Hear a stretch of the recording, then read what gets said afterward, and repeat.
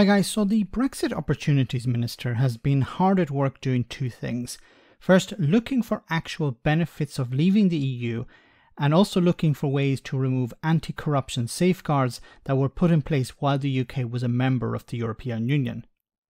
The next set of regulations to be chucked on the fire is public procurement, and the bidding process that's been in place to provide value for money but also transparency. Tory ministers are trying to sell this axing of protections as levelling the playing field for smaller businesses to compete with larger ones. Just a side note, large publicly listed companies don't tend to make political donations like medium-sized ones do. Anyway, a source in Whitehall said, "We're moving away from 350 European regulations that govern procurement down to one British one. And we're making the system as fast, transparent and light touch as possible with a focus on making it easier for small businesses to get procurement contracts. Because at the minute they're dominated by big businesses which have huge compliance budgets and know how to game the system, that know how to navigate through the complicated applications. Our plan is to make sure that it's really easy for small businesses up and down the country to bid for government procurement. That means it will open up £300 billion to be better spent with small businesses in the UK." Now, this has been sold as a major shake-up by Jacob Rees-Mogg's department.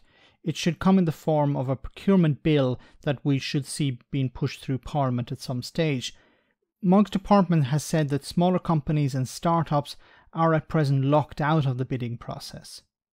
The Entrepreneurs Network, which is a think tank, has claimed that taxpayers are paying too much for underperforming public services because government is failing to buy from small businesses and startups.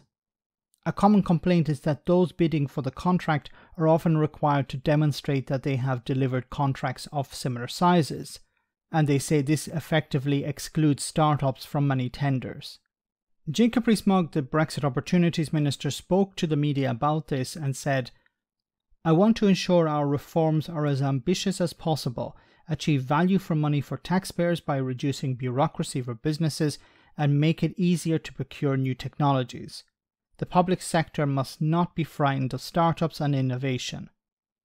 However, one of the reasons a tendering process is difficult and bureaucratic is to ensure that those bidding for the contract can demonstrate the ability to complete the work.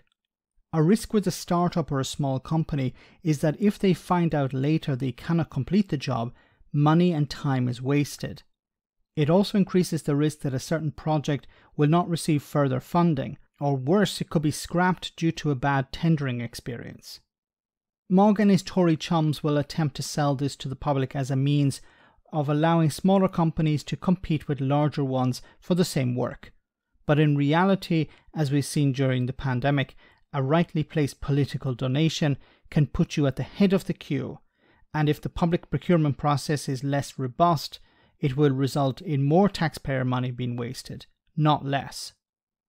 Let me know in the comment section, guys, what you think. As always, your comments are greatly appreciated. Thanks a lot.